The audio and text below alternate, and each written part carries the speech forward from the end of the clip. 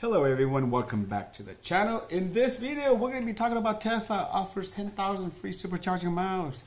So Tesla did it back in 2022, December to be exactly.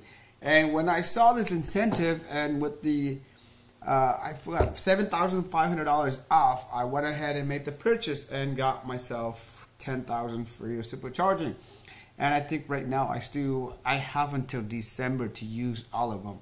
And so this one, 10,000 is a lot. So if you don't drive a lot, and they limit you to only use it within the 2 years. So unless you plan to take it on like a long road trips or, you know, use Uber or something, but otherwise 10,000 miles, it'll be hard for you to use up all of them. So let's go through this article. Tesla has increased its end of quarter delivery incentive to offer 10,000 free supercharging miles to Tesla owners who trade in for a new vehicle by the end of the month. So there is a condition to this 10,000 right here. You got to trade in the vehicle by the end of the month, which means March 31st of 2024. And Tesla will not guarantee, so you must pick up the vehicle. There's no exception to this. Okay, so Tesla has done this many times, and now it becomes as it's known as the end of quarter incentive. All right, so lately Tesla has been offering customers to take delivery of a Model S, Model X, or Model Y by March 31st, 5,000 miles free of supercharging on their new vehicle. Today, Tesla announced that Tesla owners who trade in for a new car by the end of the quarter will get an extra 5,000 miles for a total of 10,000 miles. This new incentive also applies to leasing, but not the original 5,000 miles, which is available to non-Tesla owners who buy a new car cash or through financing.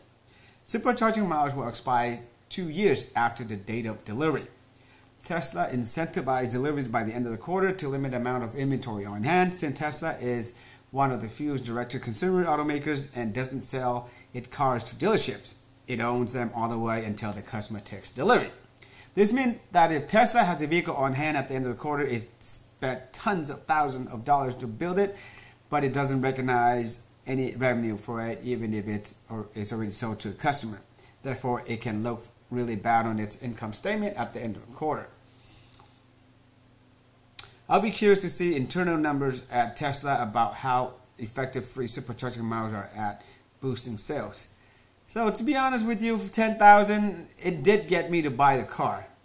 All right, so and I bought it at a like super high price. So 10,000 miles sounds a lot, and it is, but with only 2 years to use them, you probably won't use them all unless you're planning a big road trip or use it for a car for Uber. Most of the charging happens at home for most people. That is exactly correct. I do have a solar system on my house, and therefore I charge it my house most of the time, and so I try to go out and use supercharger as much as I can, but sometimes it's not convenient for me to do so.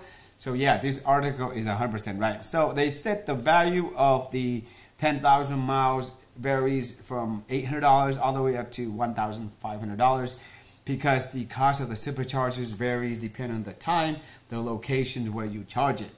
All right, so well, this is good because if you're like you're undecided and you're like, should I get a Tesla or should I not get a Tesla?